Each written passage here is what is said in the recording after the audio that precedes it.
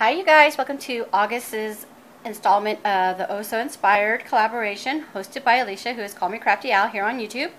As always, you will find the inspiration project and the rest of the collab members listed down below, so go back and check them out so you can see what we all worked on. So in case you haven't seen the inspiration project, it's basically a card. It's a fall card, and it has a leaf,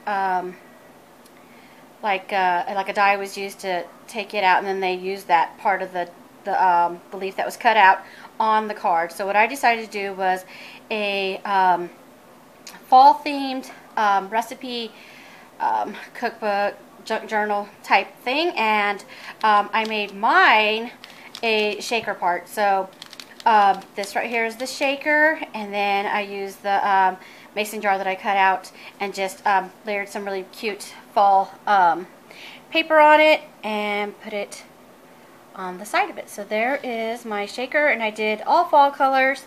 I tried to match up with the paper as much as I could.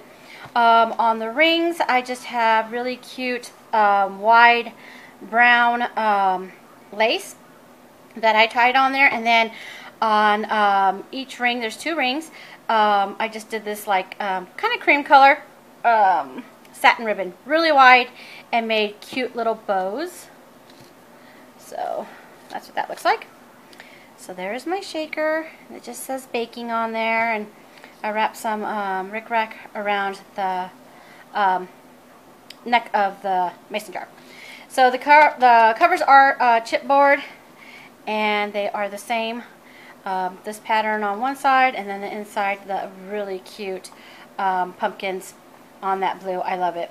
So inside, I have made these before, and I have shared. I love making these, and it just has blank pieces of paper, different colored cardstock. Sometimes I use index cards and recipe cards. I didn't have any fall recipe cards, so I did not include any of those this time.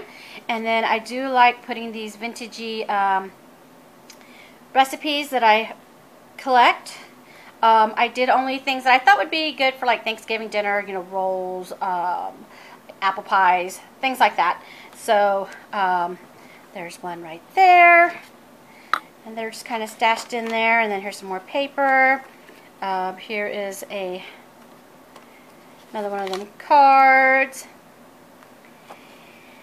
And then I did some more chipboard on the inside, just certain sections, and so you can write some notes here or recipe ideas.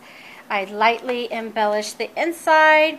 I love this burlap flower that I had in my stash. I just cut I folded a mint green bluish doily. I kind of wanted it to match that leaf right there, and I think it did that. And I made a pocket. And I have these two mason jar tags, and I have a thicker rickrack right here and a gold satin ribbon right there. Tuck those in there. Same things over, you know, just papers and different recipes. This one is festive relishes, and I love it because it's kind of got like those fall colored dry flowers right there. So it's got that, and then this is another bread recipe. This one says Cozy Fall Day. Really, really cute.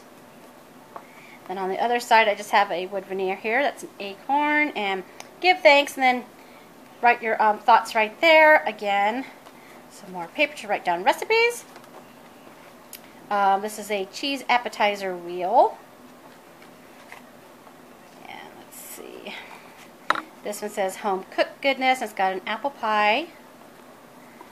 Another journaling spot right there. I've got two leaf veneers and a blue flower to match the blue leaves on this paper.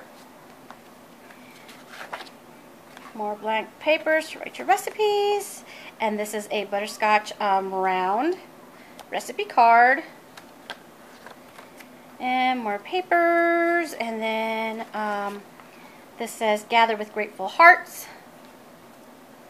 And then same concept over and over. So this is not as thick as I usually make them, but it is still kind of thick. And so let me show you again the shaker mason jar, which is the whole point of this project. I think it came out super cute. I had a lot of fun making it, and I hope you guys enjoyed. Like I said, go and check out everybody else's projects, and I will see you guys next month. Bye!